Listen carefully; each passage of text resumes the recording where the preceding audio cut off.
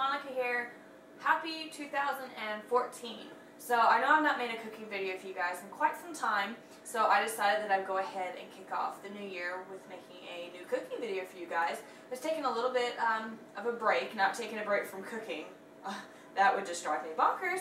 But taking a break from just making some cooking videos, just taking some time to gather my thoughts, and prepare some things that I really wanted to do in this new year. So tonight I'm going to show you guys how I make my lasagna soup. If you want to know how to do it, then keep watching.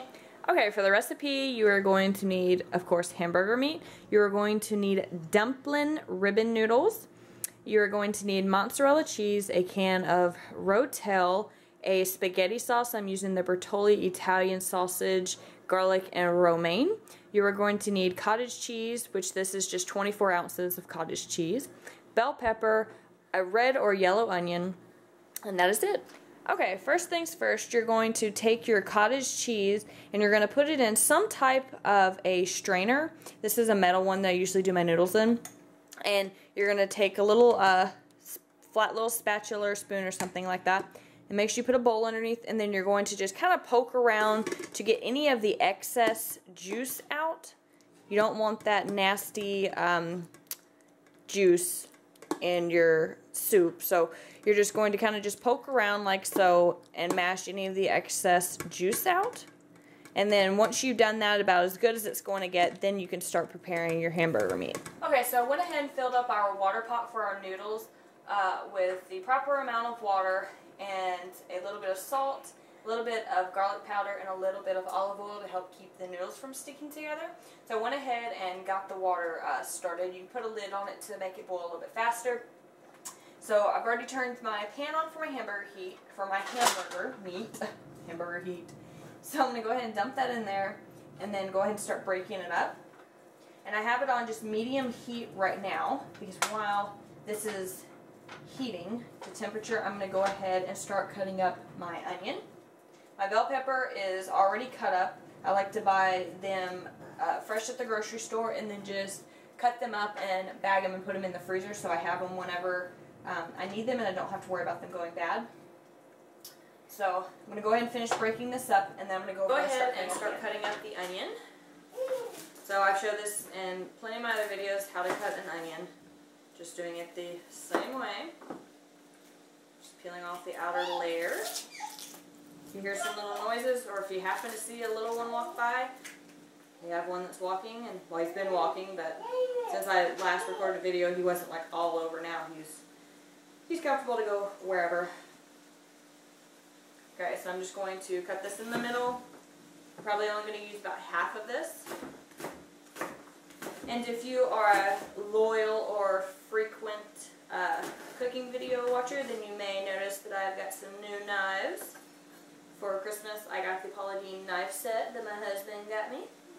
I love these things. I swear they cut through anything. It's like cutting through butter. It doesn't matter if it's meat, potatoes, onions, vegetables, whatever. They're great. I love them. And they even match my pots. So I'm just going to kind of chop those up. Like I said before, the bell peppers are already cut up, so I don't have to fool with those. I'm going to go ahead and throw the peppers and the onions in with the meat to kind of take a little bit of the raw flavor out and to soften them up a little bit for the kids. So I'm going to go ahead and get out some bell pepper, and it's really to your liking. If you like bell pepper, add as much as you want. I'm probably going to add about a whole bell pepper. So half an onion and a whole bell pepper. So I'm going to go ahead and add that to our meat. Okay, so we're going to go ahead and throw this in, just like so. Go ahead and kind of stir this around. I have not seasoned the meat at this point, so I'm going to go ahead and put some seasoning in there. So I'm just going to start out with some salt.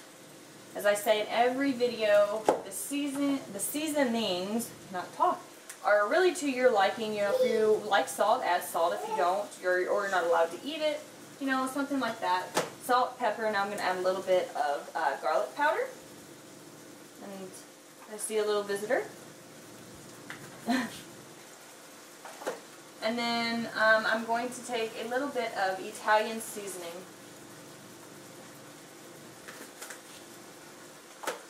And then that's it for the seasoning. So I'm going to keep breaking up the hamburger meat. I'm going to go ahead. I'm going to keep breaking up the hamburger meat and brown it. And then I'll be back to show you what to do next. Okay, so our water is boiling, as you can tell, so I'm going to go ahead and dump in our pasta. Go ahead and dump it in. Grab a spoon, go ahead and give that a little stir. Our hamburger meat is almost done, so I'm going to go ahead and start opening, well, there's only one can this time. Go ahead and open our can of Rotel and get our spaghetti sauce. Okay, so the hamburger meat is done, so we're going to go ahead and turn that off. We're going to go ahead and strain the excess grease off of it. And then once we do that, we're going to kind of let it just hang out in the strainer until the noodles are done, because we're going to turn all of this into this pot. So we'll get to that step in just a minute. Our noodles look like they are almost done as well. So I'm going to go ahead and strain the hamburger meat, and then check the noodles, and if they are done, go ahead and strain those as well. So I'll be back to show you what to do next. So I went ahead and strained the hamburger meat and the noodles. They were done. So I'm going to go ahead and add in the spaghetti sauce. So the meat and the noodles are just here in this pot. So I'm going to dump the spaghetti sauce out just like that, and then I'm going to put a little bit of water in the jar. Just a little bit, pop the lid back on, give it a shake to get all that excess out. And then plus we're going to need a little bit of liquid to make it soupy. Just a little bit more. That's why it's called lasagna soup. Just a little bit more soupier than spaghetti and lasagna. Okay, so we're done with that. I'm going to go ahead and add in our Rotel.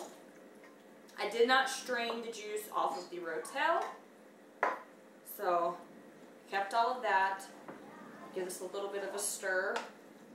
And then we're going to go ahead and add in our cottage cheese. So we're just going to scoop that right in there. You can also use ricotta if you want to go for more of an actual lasagna texture taste. But I really like cottage cheese. I do use cottage cheese when I make lasagna. I use either one. My mother used to use cottage cheese, and I really like to use cottage cheese. I find that ricotta just kind of makes my stomach hurt a little bit, so I just prefer to use cottage cheese. So I'm going to stir all of this lovely mixture around just like so. You may need to add a little bit more liquid, and if you don't think it is tomato enough for you, you can add another jar of tomato sauce or a little can of tomato sauce. So I'm going to stir this around and see what I'm looking at, and I might just do that. I'm not sure. I did go ahead and put another a small can of tomato sauce in here. I think this is probably about as soupy as we're going to get it.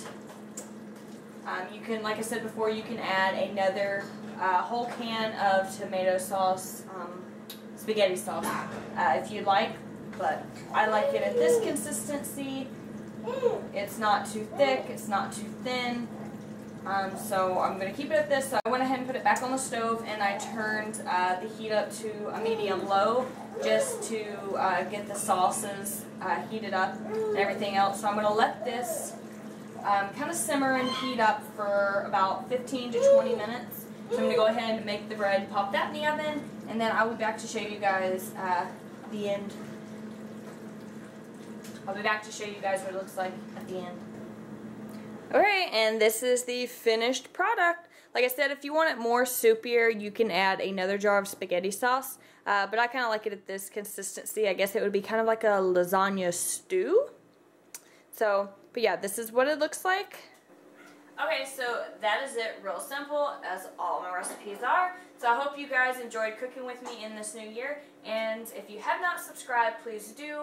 I'm trying to get to 500 by May 19th, which is my birthday. So I'm turning 25, so it kind of fit in there somehow. So yeah, if you haven't subscribed, then please do. Don't forget to thumbs up and like the video. And I will talk to you guys in my next video. Bye guys!